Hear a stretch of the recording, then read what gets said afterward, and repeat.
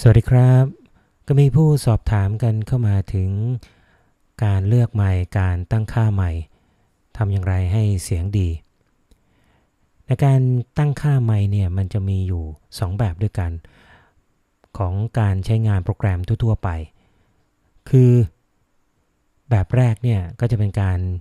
ใช้ไมค์จากการตั้งค่าของ Windows ซึ่งเราจะไปตั้งที่ใน Control Panel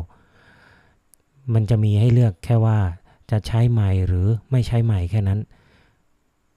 อีกส่วนหนึ่งก็จะเป็นโปรแกรมอย่างโปรแกรม Audacity เนี่ยก็สามารถจะเลือกได้ว่าจะใช้ไมค์ตัวไหนนี่ก็จะเป็นตัวอย่างของโปรแกรม Audacity นี่ก็สามารถจะกำหนดได้ว่าจะใช้ไมค์ตัวไหนแล้วก็ปรับเกณฑ์ได้สำหรับไมค์แต่ละตัวสำหรับโปรแกรมทั่วๆไปที่กำหนดได้แค่ว่าจะใช้ไมค์ไม่ใช้ไมค์เนี่ยมันก็จะใช้การตั้งค่าไมค์ที่ตั้งเอาไว้ใน Windows หรือว่าใน Control Panel นั่นเองในการจะตั้งค่าไมค์เนี่ยให้เปิดไปที่ Control Panel ไปที่ Hardware and Sound แล้วก็ไปที่ Sound ไปที่แท็บ Recording จากนั้นก็จะแสดงรายการใหม่ต่างๆที่เราจะเลือกใช้หรือเลือกแบบง่ายๆอีกแบบหนึ่งก็คือไปที่ลำโพงแล้วก็คลิกเมาส์ขวาแล้วก็เลือกไปที่ Recording Device ก็จะเป็นลักษณะแบบนี้จากนั้นก็ดูว่าเราจะใช้ไมค์ตัวไหนเช่นแบบนี้นะส่วนใหญ่แล้วก็จะเป็นไมค์ที่เราจะต้องเอาไมค์ไปเสียบกับซาวด์การ์ดของคอมพิวเตอร์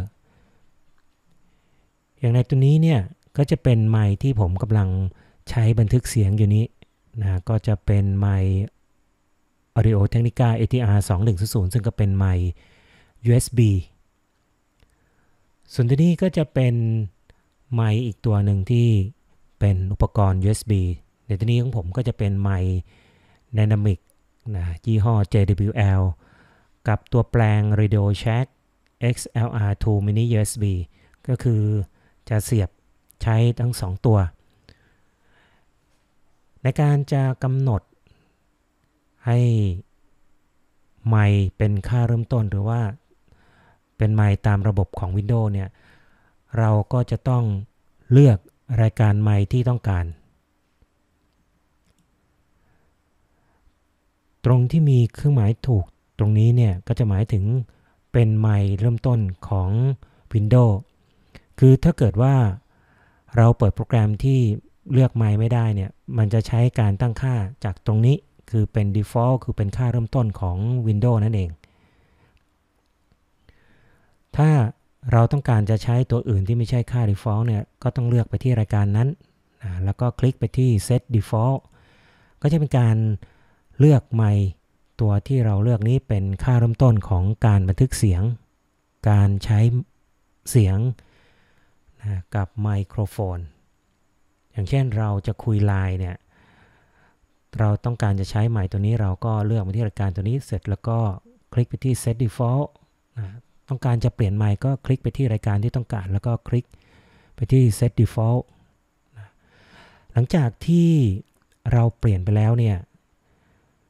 จากนั้นก็ให้ลองทดสอบใหม่ดูฮัลโหล1 2 3 4หลังจากที่เราทดสอบไปแล้วเนี่ยตรงนี้เนี่ยระดับเสียงมันจะไม่ค่อยดังให้เราเลือกไปที่รายการจากนั้นก็คลิกไปที่ property เพื่อไปปรับแต่งคุณสมบัติของการใช้ใหม่แล้วก็คลิกไปที่ level ตัวนี้ก็คือเป็นการปรับระดับการรับเสียงเช่นอาจจะปรับไปที่สูงสุดเลยคือ 100% จากนั้นก็คลิกโอเคไปจากนั้นเราก็ลองไปพูดดูว่าเวลาที่พูดนั้นระดับเสียงมันเต็มไหมถ้าเต็มเนี่ยโอกาสที่เสียงมันจะพีคหรือว่าเป็นคลิปเนี่ยค คือเสียงมันจะแตกมีโอกาสสูงนะเดี๋ยวผมลองดูตัวอย่างฮัลโหล1ฮัลโหล1 2 3ฮัลโหล1 2 3เวลาที่เราพูดไปแล้วเนี่ยคลื่นมันเต็มเนี่ยแสดงว่ามันอาจจะเสียงแตกเพราะฉะนั้นเราก็คลิกไปที่รายการแล้วก็คลิกไปที่ property แล้วก็ไปที่ level แล้วก็ปรับลดรายการลงมาอาจจะเหลือสักประมาณตีไปสักประมาณ80ตรงนี้เป็นตัวอย่างคร่าวๆคุณก็จะต้องไปปรับแต่งระดับให้พอดีกับที่คุณต้องการปรับ80แล้วก็คลิกโอเคไปจากนั้นก็จะทดสอบฮัลโหล1 2ฮัลโหล1 2 3 4 5 6 7 8 9 0ฮัลโหลจากนั้นก็ลองไปใช้กับโปรแกรมว่าเสียงมันแตกหรือไม่ถ้าเสียงไม่แตกก็ถือว่าใช้ได้แต่ถ้าเกิดว่าเสียงมันแตกเราก็อาจจะปรับระดับลงมาหรืออาจจะใช้ระดับเท่าเดิมแต่ว่าเราไปปรับในเรื่องของการใช้ไมค์ก็คือระยะห่างให้มันห่างออกมาสักหน่อยนึงนะเวลาพูดเนี่ยลมก็จะไม่กระแทกกับไมค์แล้ว